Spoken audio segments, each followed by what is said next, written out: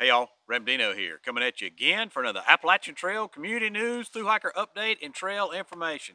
Well, it has been a very busy fall season for me. Fall is one of my favorite times of the year.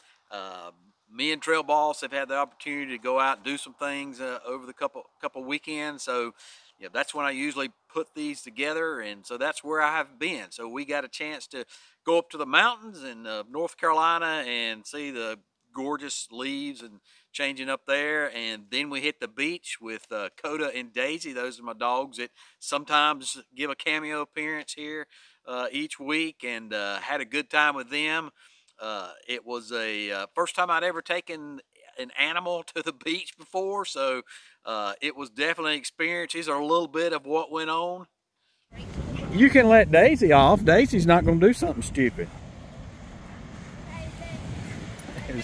Angela's a good job she's doing with Daisy. Daisy's just all wrapped up. Golly, what a bunch of crap.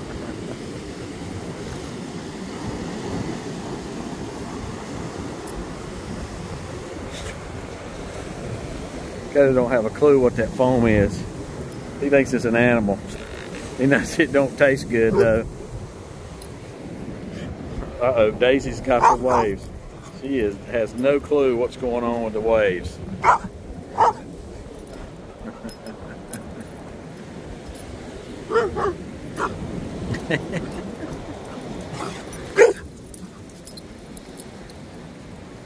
Should have warned me, honey. Now I've got it all in my shoes. Should have warned me the waves are coming in. Now I got water all in my shoes. Good job. Good job.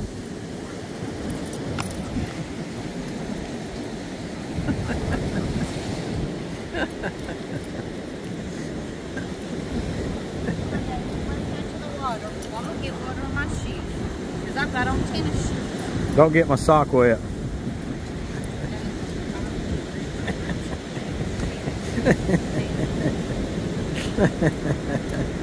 Yeah, got a broke ankle. Let's go take dogs to the beach.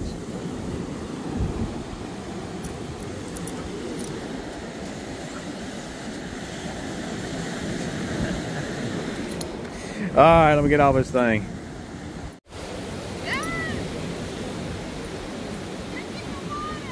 Oh, she's gonna be a freaking wreck.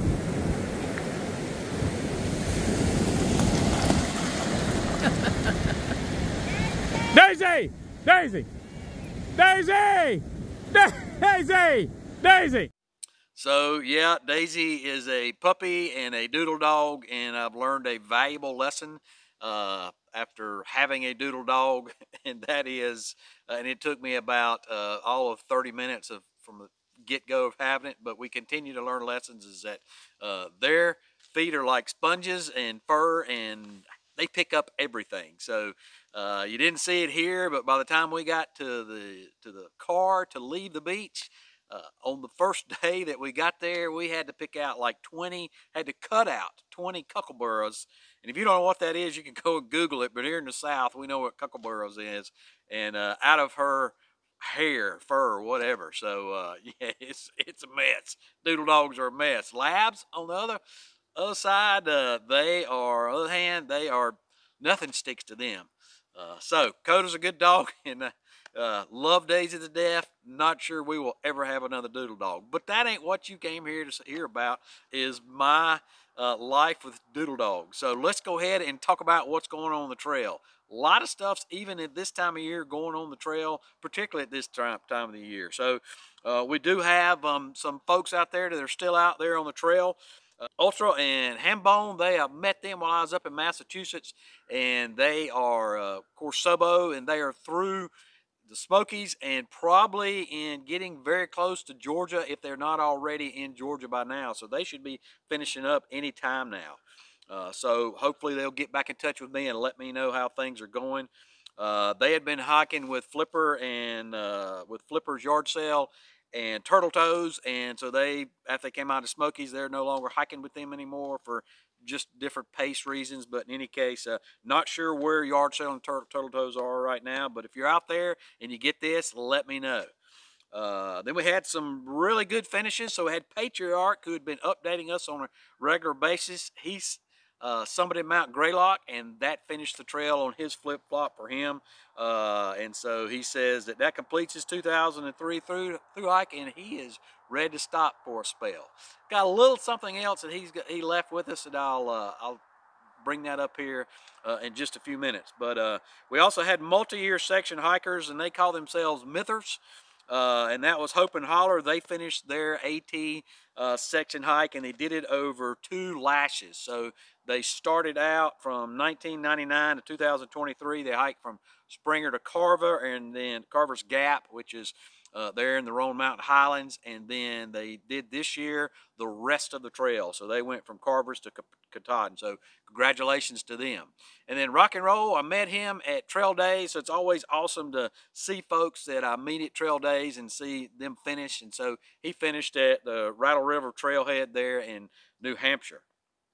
And then Courtney and Eric, they summited Katahdin, and they may have answered the question about how many Nobos summited Katahdin, because they indicated that the ranger told them that they were probably the last ones to finish, and their Nobo numbers that they give you there when you check in at the ranger station right before you summit Katahdin, they were number 1,240 and 1,241. So that is quite possibly certainly in the ballpark of how many Nobos successfully completed this year, 12,041.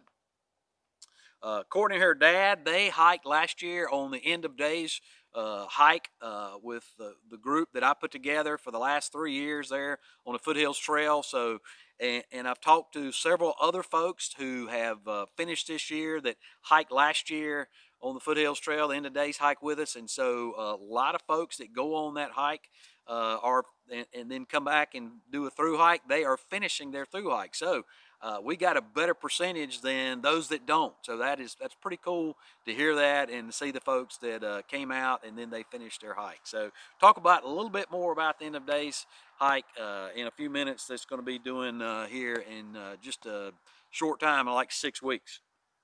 BD, she finished her flip-flop in the Smokies, so she had to get off due to COVID just to finish up just a very, very few miles, under 100 miles, but she did come back and finish. She lives in the area of the Smokies, so she came back and finished and sent us this photo here at Fontana Dam.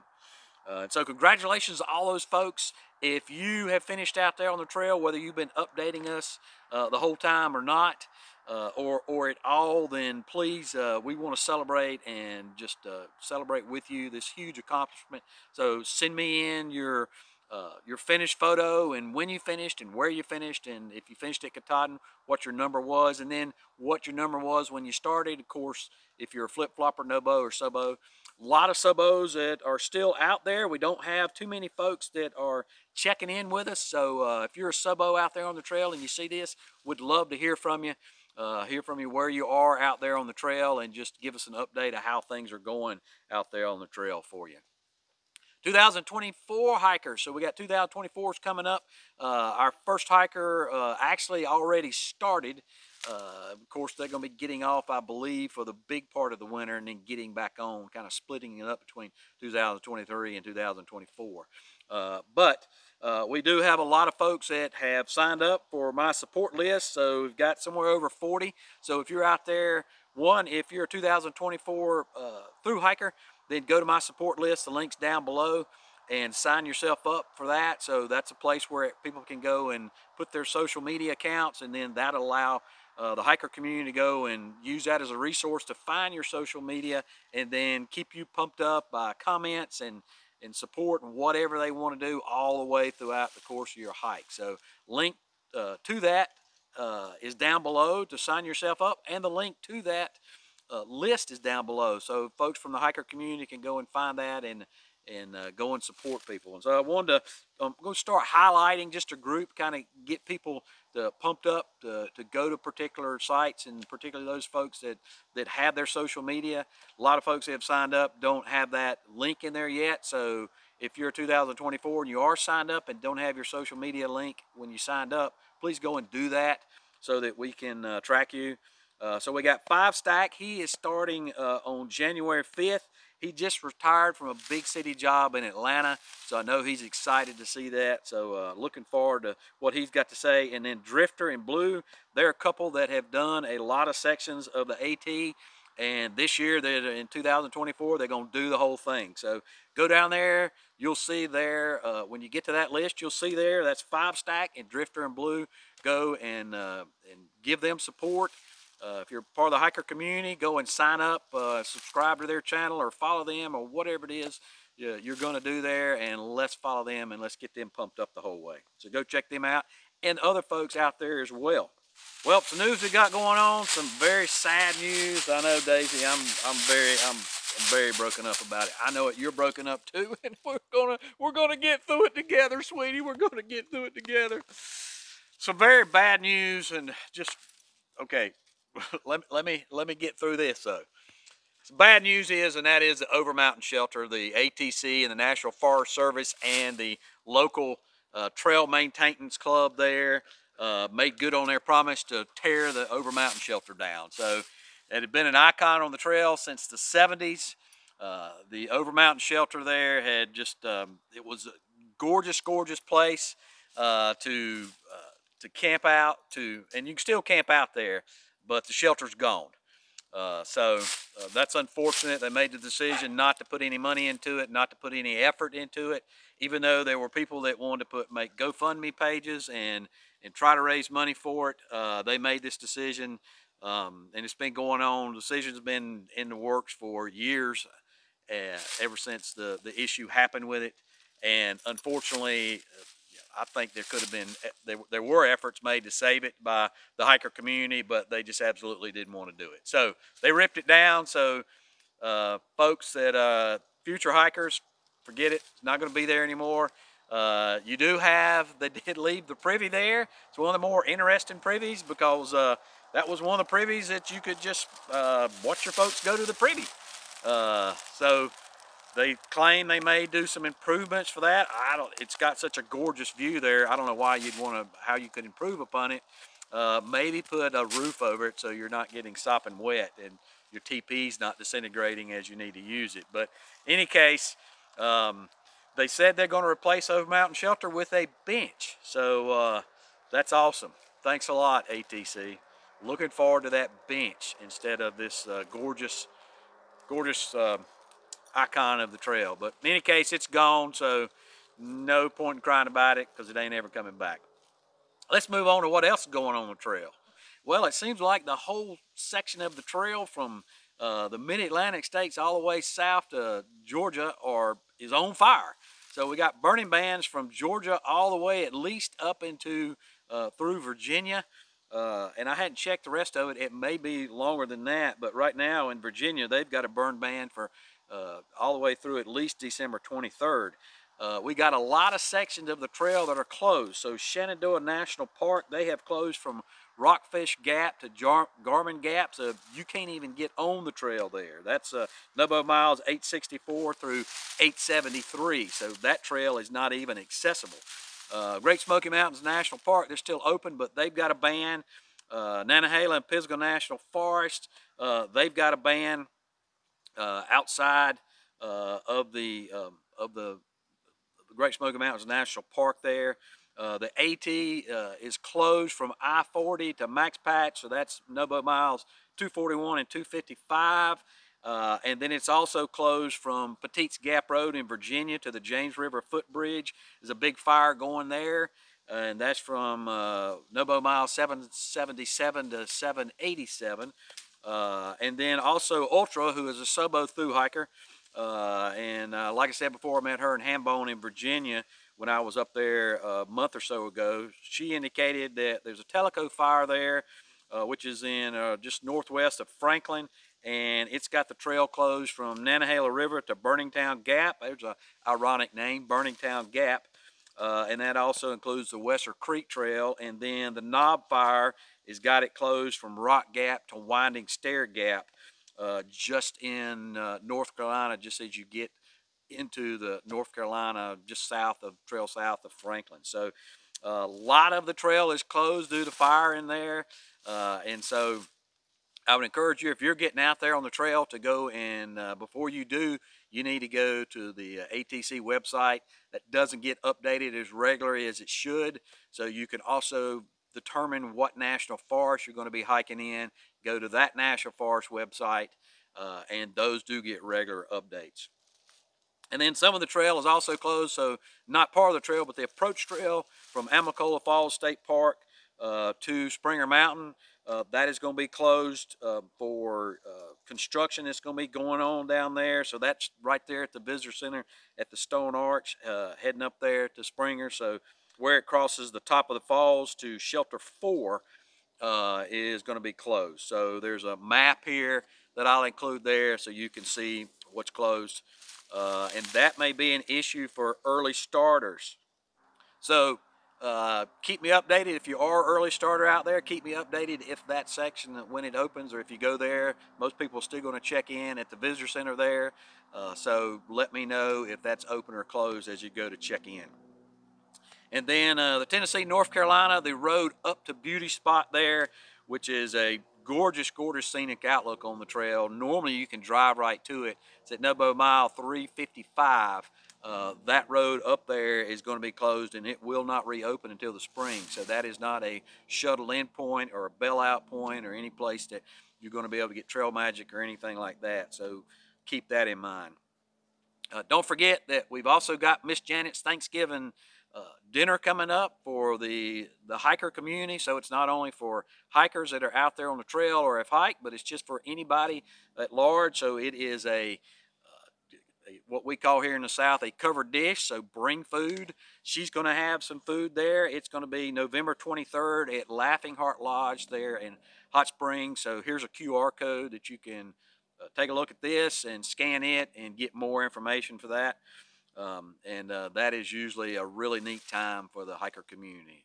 So check that out if you are looking for a place to be with the hiker community on Thanksgiving. And then we also got, like I said, the end of days hike coming up, and that's coming up the Wednesday after Christmas. So that is December 27th. So we've got a lot of people that are signed up for that. I've got a Facebook page. There's a link down below for that. So go check that out. If you are going to be on that hike, please make sure that you've signed up in the event for that. Fresh Ground's going to be there. He's going to be supporting us and feeding us. And so we need to get an idea of how many people are coming so he knows how much food to buy. So we've already got a lot of folks signing up. That is a, like I said before, really good primer to get you, if you're going to be going through hiking 2024, it's a good chance to go out and see what the trail's like. It is not as long, of course, and the hills are not as long, but they are a lot of really tough hills there. So it's going to kind of get you in the understanding of what you're going to be doing there when you get on the Appalachian Trail. We had several people last year that came out to that and decided that they needed to completely redo their gear and what their expectations were, because it's in December, so it's cold, just like it is on the AT, and it's typically wet, just like it is on the AT. So you're wet, cold, you're wet and cold, and so a lot of people came and realized that their equipment was not what they wanted, and so they had the chance to go back and revamp all that. So, and then we've had a lot of people that, like I said before, have just had really good success on the AT, and they were part of that end of days hike coming out doing the Foothills Trail. So even if you don't do the end of days hike, go do the Foothills Trail. It's a good opportunity to test your gear and to see what, and test yourself, see what the AT is going to be like. So I wanted to tell you this story that Patriarch sent in. So, and this just gives you an idea of what the Appalachian Trail mystique and how the trail provides what it's all about. So he was in Salisbury, Connecticut, and he was walking to find a restaurant. And he saw this man that was sitting there taking a photo of a just gorgeous, gorgeous sunset.